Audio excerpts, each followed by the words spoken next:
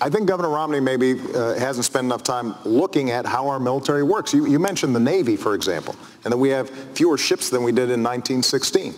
Well, Governor, we also have fewer horses and bayonets because the nature of our military has changed. We have these things called aircraft carriers where planes land on them. We have these ships that go underwater, nuclear submarines. And so the question is not a game of battleship where we're counting ships. It's what are our capabilities? And so when I sit down with the Secretary of the Navy and the Joint Chiefs of Staff, we determine how are we going to be best able to meet all of our defense needs in a way that also keeps faith with our troops, that also makes sure that our veterans have the kind of support that they need when they come home. And that is not reflected in the kind of budget that you're putting forward because it just doesn't work. All right. And, you know, we visited the website quite a bit, and it still doesn't work. A lot to cover. I'd like. Dr. Jill Stein, Green Party presidential candidate, on this issue of military spending. Yeah, well, I think they've both made the case for us that the numbers just don't add up. We cannot continue spending $1 trillion a year on this bloated military-industrial security complex without having to really pay the price here at home. And they're talking about, you know, a balanced budget. They're talking about needing to educate our students.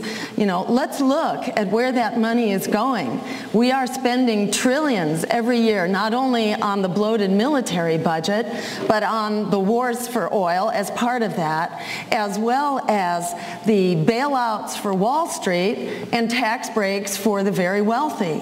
And unfortunately, we don't see either of these candidates, not the Democrats and not the Republicans, really changing any of those really serious problems. Right now, the Federal Reserve is again bailing out Wall Street effectively for the 4th time.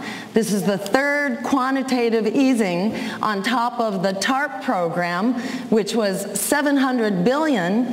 But that $700 billion under George Bush has become many, many trillions under Barack Obama. So these bailouts continue. And now we're doing a quantitative easing to the tune of $40 billion every month, again, to bail out the banks. It's time to be breaking up the big banks and bailing out the students instead.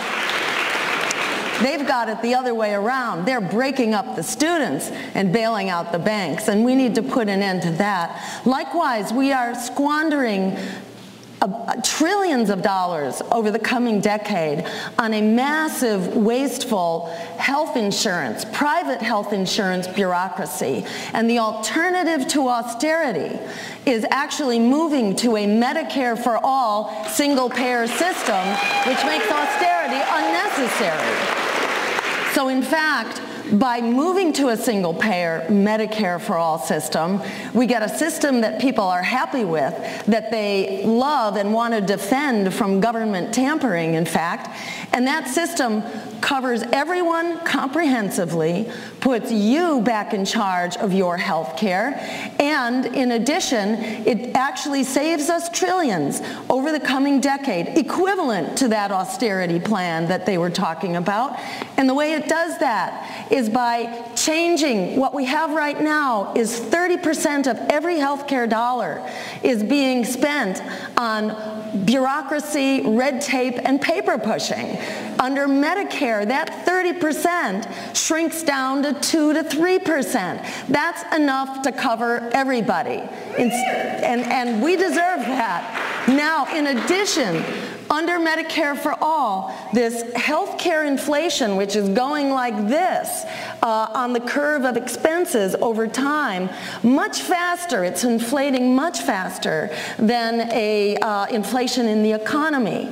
But what happens when you move to a Medicare for All system is that hyperinflation in healthcare with your premiums and your copays going up practically every month, that is put an end to. So we go back to an inflation level like the level of the economy, and that saves us trillions of dollars over the coming decade. So these are the ways that we should be spending our tax dollars, not on the military, but on what we need here at home.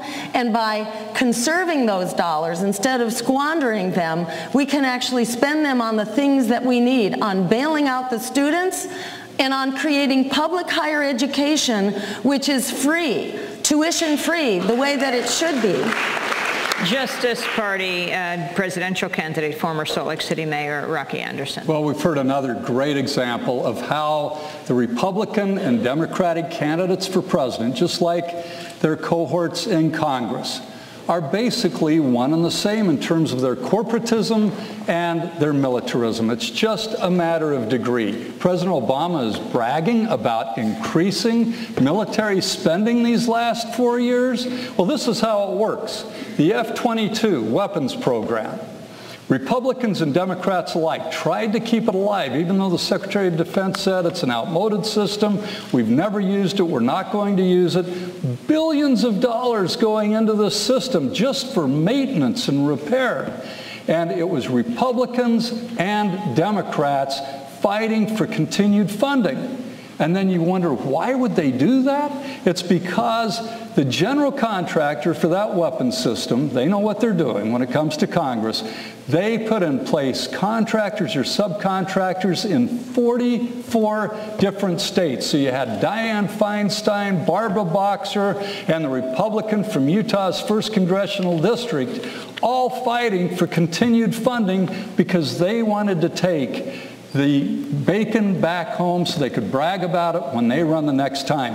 That is treasonous conduct, when people are looking out for their own political interests and hammering the American people, especially when there are so many unmet needs in this country.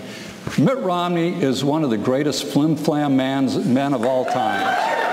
He says we're going to start with a $16 trillion debt, we're going to give everybody a 20% tax cut, and then we're going to do away with some deductions. But have you noticed he's never identified what those deductions are going to be? Well, the studies say, people have taken a look at this, really, even if he did away with mortgage deductions and charitable deductions, which he's not likely to do, if you take all of those deductions, you can't give more than 4% in tax cuts without adding to our deficit, so there is no way that he could meet anywhere near these promises of balancing the budget. Instead, we would see more like we saw under the Reagan and the second Bush administrations, with record deficits with these Republican presidents. Now, in terms of jobs, our employers in this country are at a huge competitive disadvantage with their competitors overseas, because we are the only nation in the entire developed world that doesn't provide insurance coverage for everyone, and we're paying more than twice the average of the rest of the industrialized world, and we're getting far worse medical outcomes. More than 70% of the American people, a majority of doctors during the health care debate, said they wanted to see a single-payer Medicare for all system in place, and this president wouldn't even let the proposal see the light of day, because he, like the rest of the members in Congress, with the exception of a handful, who were courageous enough, at least for a while, to stand up against the corrupting money, they caved in to the for-profit insurance industry and the pharmaceutical companies.